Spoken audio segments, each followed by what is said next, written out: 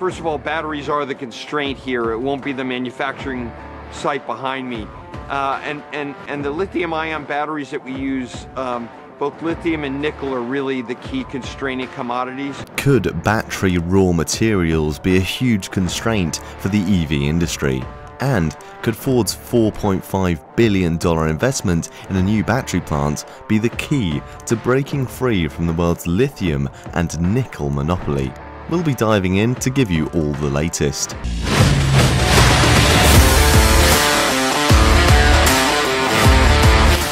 Our modern world is powered by lithium-ion batteries, from smartphones we use to the electric cars we drive.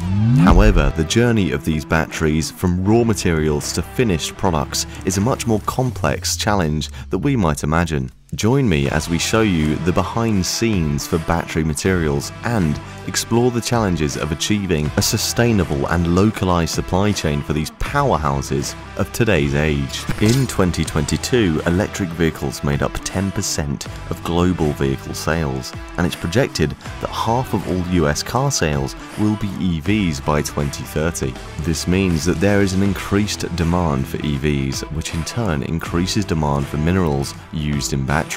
Unfortunately, there's a potential crunch in lithium mining, a key component for EV batteries. The average electric car battery uses 8 to 10 kilograms of lithium, and demand for lithium-ion batteries is expected to grow by over 500% between 2020 and 2030. Moreover, China currently dominates the global EV battery production market with over 70% of capacity. The US has developed some battery production capacity, but it still has a long way to go to catch up with China. The US has identified 5 critical materials for the EV transition that have supply chains at risk: lithium, cobalt, manganese, nickel, and graphite. The mining industry and lawmakers have raised concerns about the mineral supply. One of the challenges facing the electrification of cars is sourcing these necessary battery materials, which are often obtained from far-flung locations. This creates a vulnerability in the supply chain, as Ford CEO Jim Farley has pointed out. For instance, Jim emphasized the need to address battery supply chains to achieve EV ambitions. To localize the mining and processing of these materials in North America, Ford announced a $4.5 billion investment in a new battery plant in Michigan. The company aims to secure the raw materials needed to make 2 million batteries by 2026, which will go into their vehicles. Another constraint is the transportation of these raw materials. Raw materials used in batteries can travel up to 50,000 miles before reaching a battery factory, making supply chains vulnerable to geopolitics, extreme weather, and price spikes. To secure the supply chain for key battery materials, US automakers such as Ford are investing in their own networks. By localizing its supply chain and reducing dependence on raw materials from around the world, Ford aims to achieve zero carbon emissions. Another highlight in the vulnerabilities is in the current supply chain. It's important to note that raw materials used in batteries can travel up to 50,000 miles before reaching a battery factory. This makes supply chains vulnerable to geopolitics, extreme weather, and price spikes. To reduce dependence on raw materials from the world, Ford plans to secure all the raw materials needed to make 2 million batteries by 2026, which will go into their vehicles by the end of the year. The demand for these materials used in these batteries is skyrocketing on a daily basis. One of the most important components of an EV battery is lithium. Lithium is a key element in the production of lithium-ion batteries. According to Keith Phillips, the CEO of Piedmont Lithium, there's going to be a real crunch to get the material, as demand for electric cars continues to rise. Lithium is a highly reactive material that can store and release large amounts of energy, making it ideal for battery applications. Second, cobalt. Cobalt enhances the battery's energy density and stability, making it a crucial component in high-performance batteries. However, in recent years, the use of cobalt in batteries has come under scrutiny due to the appalling working conditions in the Democratic Republic of Congo, where more than 70% of the world's cobalt is mined. Shockingly, child labor and human rights abuses have been documented in cobalt mines in the DRC, where children as young as 6 years old have been found to be working in hazardous conditions. An alternative material for cobalt is nickel, which is more abundant and cheaper. Nickel has a higher energy density than cobalt, which means batteries made with nickel can store more energy. However, nickel has its own set of challenges, such as the tendency to overheat and degrade over time. It is typically mined from sulfide deposits, with Canada, Russia and Australia being the largest producers. Manganese is another material used in batteries, often in combination with other metals such as nickel and cobalt. Manganese is a greyish-white metal that is highly reactive and can store a lot of energy. It is often used in lithium-ion batteries for electric vehicles due to its stability and durability. Manganese is primarily mined in South Africa, Australia and China. Lastly, we have graphite. Graphite is another material used in batteries, specifically in the anodes of lithium-ion batteries. Graphite is a soft, black mineral that is highly conductive and can store a lot of energy.